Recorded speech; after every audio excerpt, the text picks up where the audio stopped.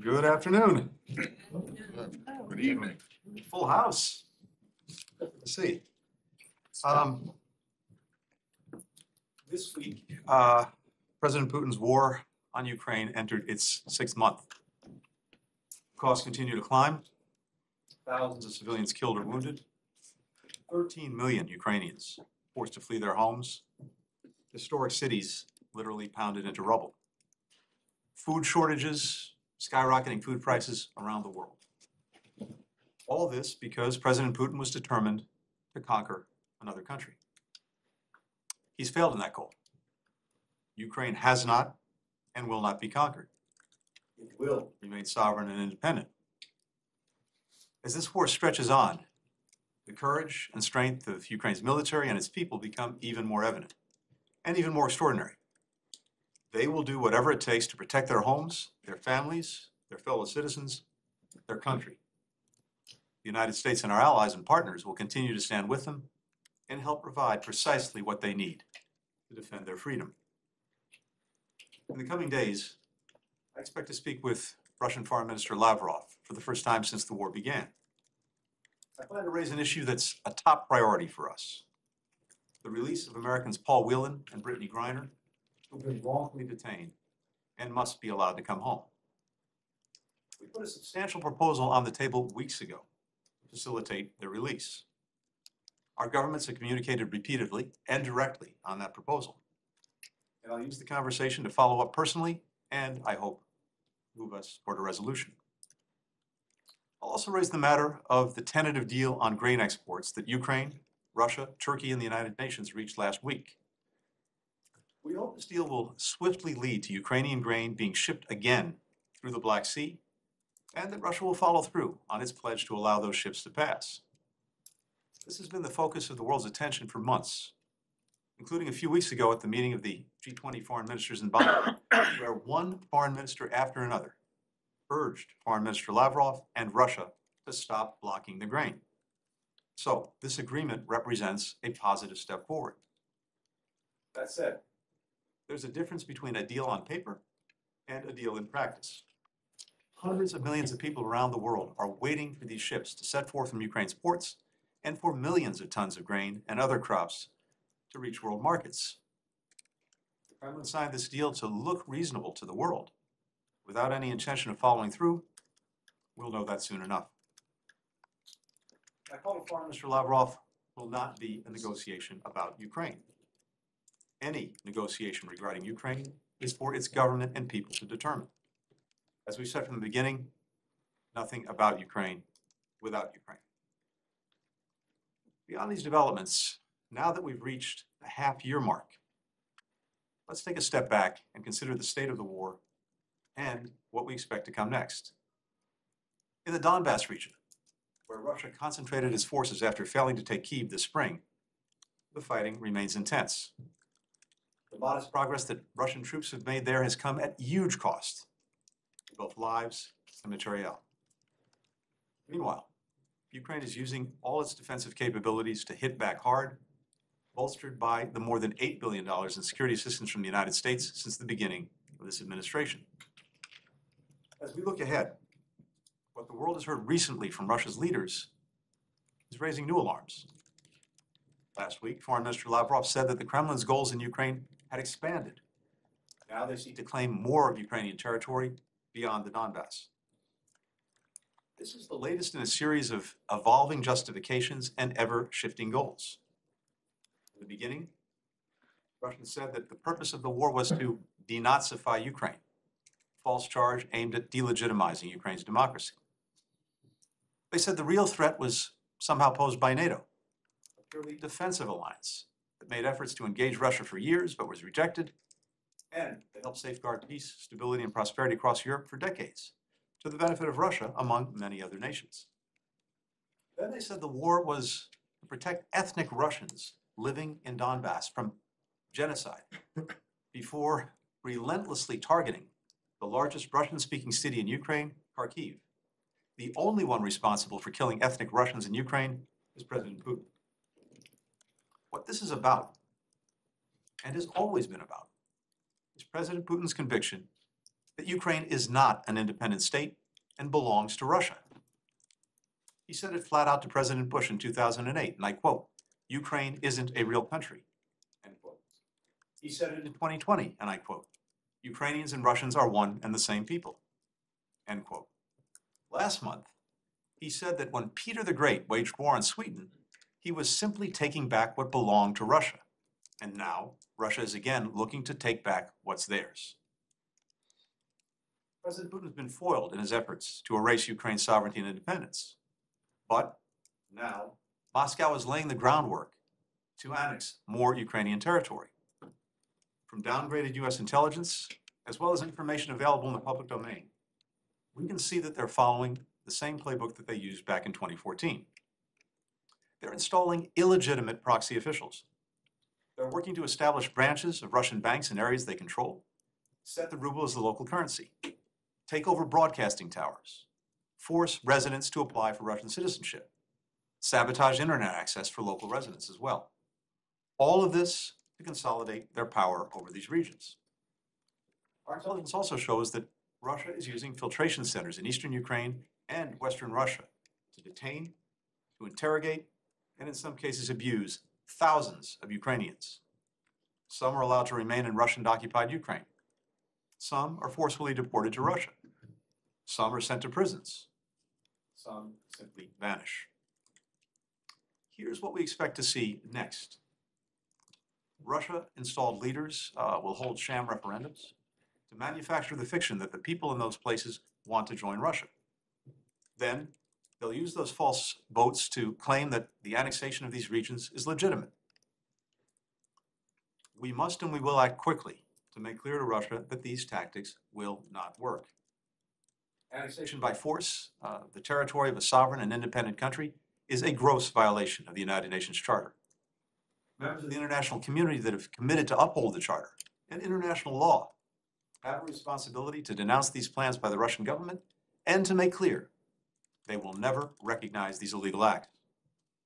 Otherwise, no one can claim to be surprised when Russia follows through on its plans or if other countries follow suit in the future. A few days ago, Foreign Minister Lavrov said, and I quote, "We are determined to help the people of eastern Ukraine to liberate themselves from the burden of this absolutely unacceptable regime," end quote. By what right can Russia claim this? Ukraine is not their country. The people of Ukraine democratically elect their own leaders. The government of Russia has no say in that whatsoever. The right belongs to the Ukrainian people and the Ukrainian people alone. Despite these deeply troubling developments, we should not lose sight of the broader picture. NATO is stronger, more united, and poised to grow. Nearly 1/3 of NATO members have already ratified Sweden and Finland's accession protocols. We appreciate the Senate Foreign Relations Committee's swift action to advance those protocols. We hope the full Senate will act quickly to do the same. Many countries beyond Europe have condemned Russia's aggression and are holding Moscow to account. The Ukrainian people are more determined than ever to defend their homeland, preserve their culture. All of these developments refute the Kremlin. Economically, the sanctions we've imposed on Russia to end its aggression are having a powerful and also growing effect. Now, Moscow's been cherry-picking economic data to support President Putin's insistence that everything is fine and the Russian economy is going strong. It's simply not true. The Kremlin says that global businesses haven't really pulled out of Russia. In fact, more than 1,000 foreign companies, representing assets and revenue equal to more than 1/3 of Russia's GDP, have stopped operations in Russia. Many of Russia's best and brightest have left as well, including highly educated professionals in critical fields like energy and technology. They say that Russia is replacing lost imports from the West with imports from Asia. In fact, imports into Russia have dropped more than 50% this year.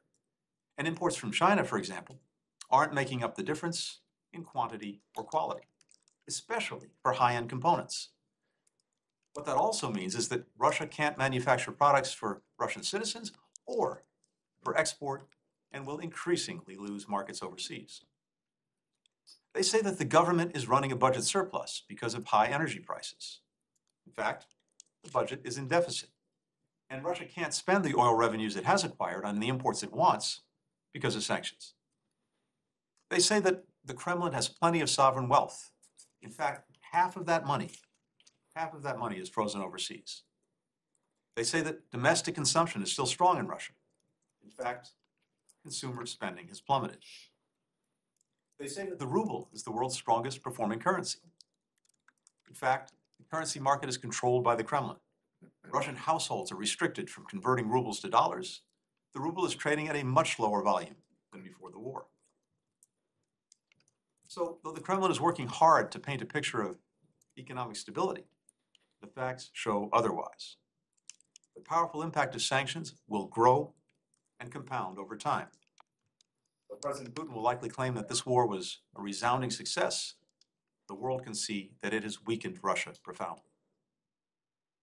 President Zelensky has made clear that the war will end through diplomacy. We agree. The United States is ready to support any viable diplomatic effort.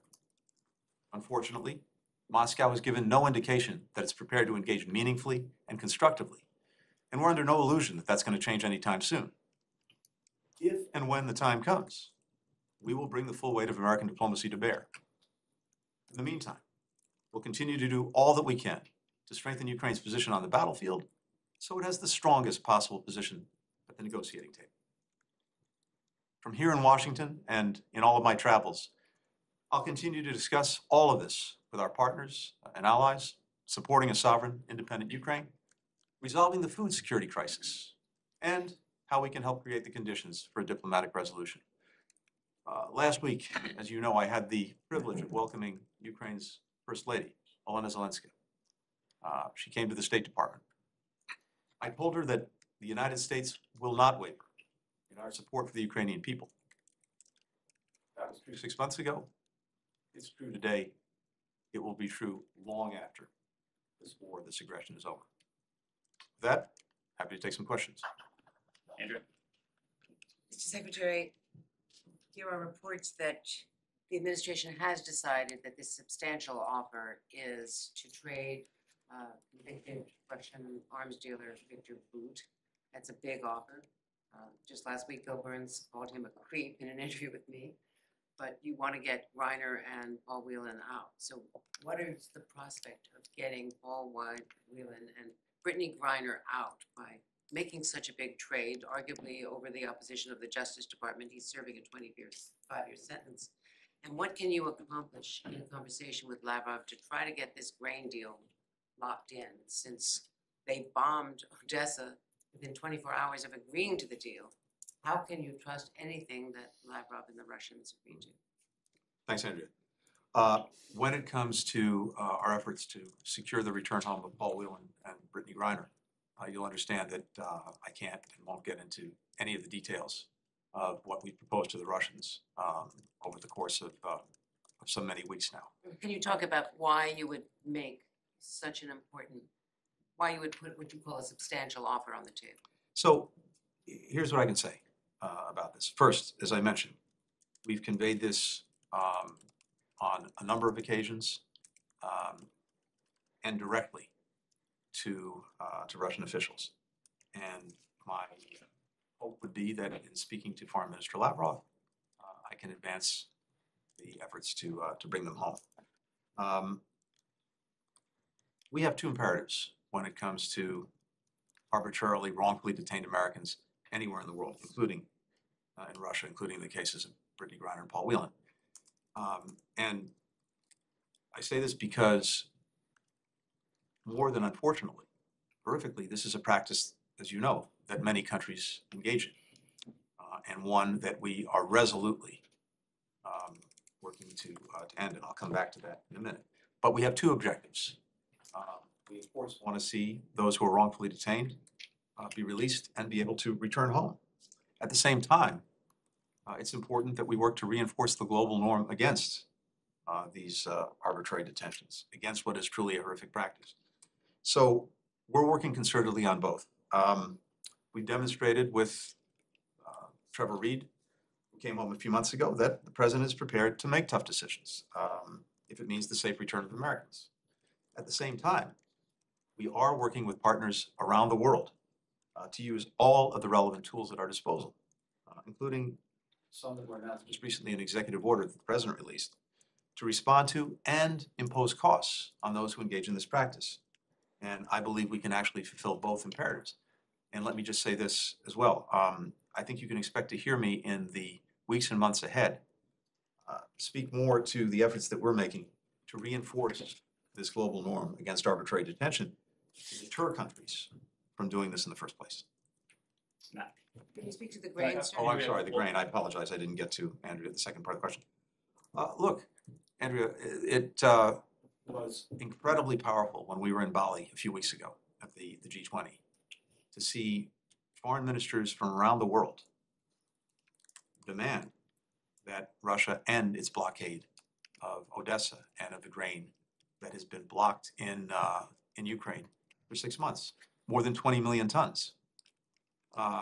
And minister after minister did this from countries around the world geographically to such an extent that Foreign Minister Lavrov decided not to return for the rest of the session that the G20 foreign ministers were holding.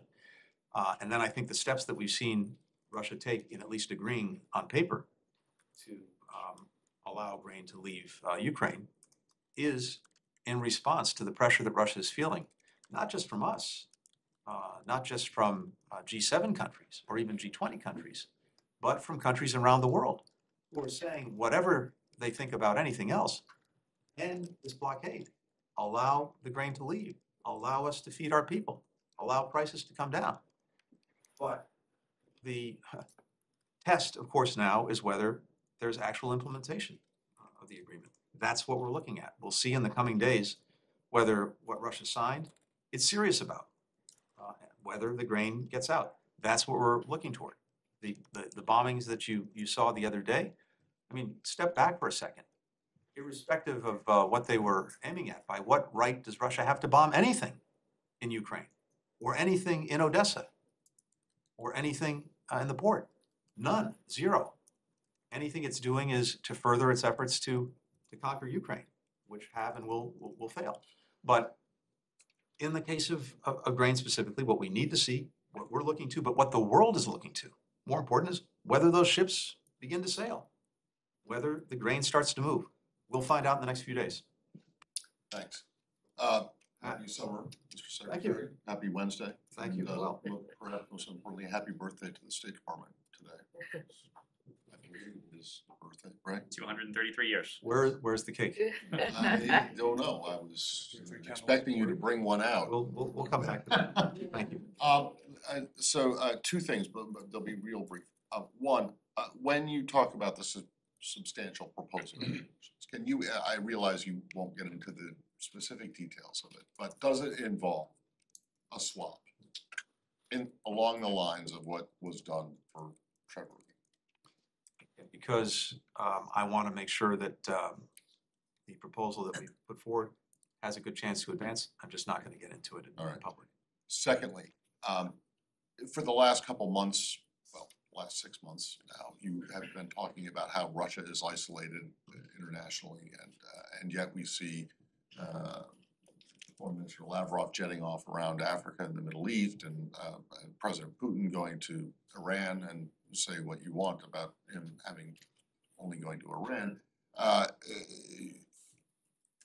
They make the case that they're not isolated, and now you're about to have this conversation with them. So what does that say about the administration's efforts to isolate Russia when you are actually now reaching out to them to talk about the issues?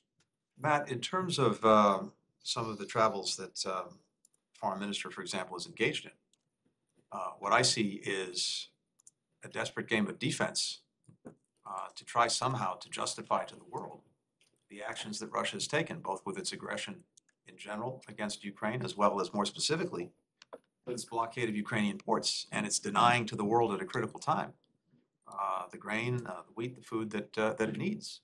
So they're doing everything they can to somehow justify what they're doing at a time when we're hearing from virtually every corner of the world an insistence that Russia stop this blockade and allow the grain to leave. So no doubt Foreign Minister Lavrov will share some interesting views on the war, Russia's aggression, as well as on grain. For example, one of the things that Russia's been doing is blaming on sanctions the challenges of getting Russian grain out of Russia, when in fact, as everyone knows, and as we make clear repeatedly, the sanctions that we've imposed on Russia for its aggression against Ukraine from day one exempted wheat, exempted food products, exempted shipping and insurance necessary to move those out of Russia. So that's a fabrication. I'm sure it's one that'll be repeated, but it's one that we will continue to debunk. But what I see in what they're doing is, again, desperately trying to explain the fact that a food crisis that has gone from making 100 million people food insecure 3 years ago to about 160 million people food insecure during COVID to now well over 200 million because of Russia's blockade of Ukraine's ports. This is somehow trying to justify what's unjustifiable. The only way that Russia can fully address the concerns of the world, look, the ideal way would be for it to stop the war, end the aggression. But short of that, end the blockade, there's a deal on the table to do that. What's going to be much more important than what Foreign Minister Lavrov says on his travels is what Russia actually does in implementing the agreement. That's what the world is looking for. Going back to your discussions with the Russians on the substantial proposal, what's been the response from them up until this point? Well, I'm not going to characterize it. Again, my interest and my focus is on making sure that, to the best of our ability, we get to yes. Do you And feel we that? Sorry. and I don't want to qualify it. Look, one of the things that happens is this, and I mentioned in response to Andrea a minute ago. We're very focused on getting Brittany and Paul home. At the same time, I'm also focused every single day on arbitrarily detained Americans in more than half a dozen countries around the world. We have a team that works on this 24/7, led by Roger Carstens. This is, for me, an issue of utmost importance. It's something that I see as fundamental to my own responsibilities in this job. Looking out for the men and women of this department, looking out for any American who is arbitrarily detained abroad or otherwise needs our help when they're overseas. And I say this because this is something we are working every single day. And most of the time we're working it quietly behind the scenes for obvious reasons. And I would say just because you don't see us doing something or you don't hear us talking about it doesn't mean it's not happening. On the contrary, this is something that bringing people home, bringing Brittany home, bringing Paul home, this is something that we're focused on 24/7, 7 days a week. Thank you. Exactly. Let me get a comment on increasing cost to administration to measure the state sponsor of the budget. If you ask anyone in Ukraine, they will tell you, what Russia is doing every single day, the scope of its brutality. Well, if you compare with the countries that are already have been designated, North Korea, Iran, and Syria, will make them look actually vegetarian. So what are we waiting for? So on this, a few things. First, I'm obligated, the department is obligated to follow the law. Criteria against which we make this determination are defined by Congress. So that's what we're looking at. And our task is to try to take these criteria that Congress has established and compare them against the facts to make sure that the facts in a particular situation actually meet the criteria that are established in law. Meanwhile, as we look at that, we're aligned with dozens of countries around the world, across 4 continents, on the most powerful sanctions, export controls that I think have ever been levied. We've also curtailed international assistance and foreign aid. And the costs that have been imposed on Russia by us and by other countries are absolutely in line with the consequences that would follow from a designation as a state sponsor of terrorism. So the practical effects of what we're doing are the same. more broadly, I would just say this. We methodically ejected Russia from the international economic order. I talked about that a little earlier. Most favored nation status and borrowing privileges from international financial institutions gone. We restricted its ability to access its frozen central bank funds, to make debt payments, and what you've seen is a powerful impact and a growing impact on Russia's economy and Russia's economic prospects going forward. So in terms of the impact we're having, it is very much in line with anything that the SST designation would enable us to do. We're basically doing everything that we would need to do and want to do. So again, what we're focused on is making sure that we are meeting the law, the criteria set out in the law, and making sure we're having the strongest possible impact. We have time for one final question. Kylie? Thanks. Secretary, I'm wondering, I know you don't want to get into the details of this proposed deal that you guys have put on the table, but can you detail President Biden's role in putting that offer to the Russians? Was he involved? Did he sign off? And then my second question is, with you expected to speak with the Russian foreign minister in the coming days, aren't the Russians getting exactly what they wanted here in detaining Americans? Getting a phone call from the Secretary of State over these detained Americans while this war rages on in Russia. Why not continue these conversations quietly instead of in this public way where the Russians get this win of having a conversation with the U.S. Secretary of State? Thanks.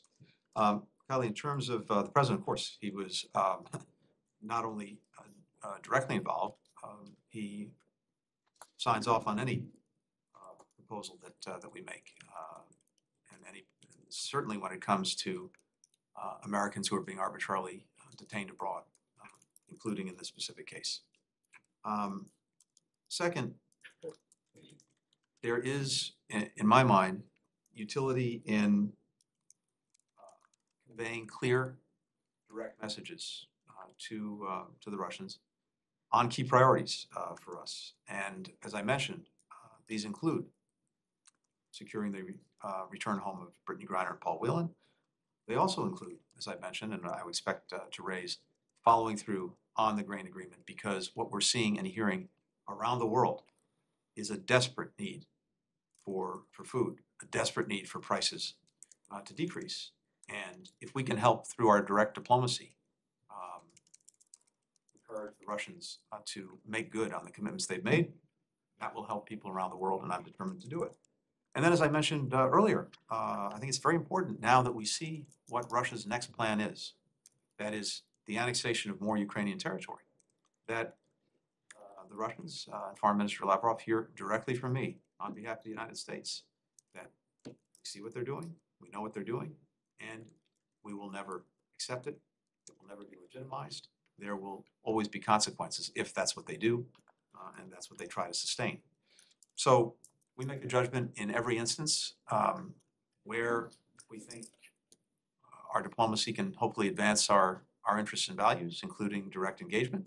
We make judgments about when it makes sense to talk about it in public, and as a general proposition, I believe in as much transparency as we possibly can have. And sometimes we make judgments that we're going to keep conversations quiet. In this instance, I thought it was important to make clear that on these issues, the detention of our American citizens, the food crisis the world is facing because of Russia's aggression against Ukraine, and the plans that Russia now has to pursue the annexation of Ukrainian territory, that our Russian counterparts hear directly from me. Thank you, everyone. Thanks, everyone. Cake later. Happy birthday. Cake later. Cake to follow. 5 o'clock, 5:30. Matt?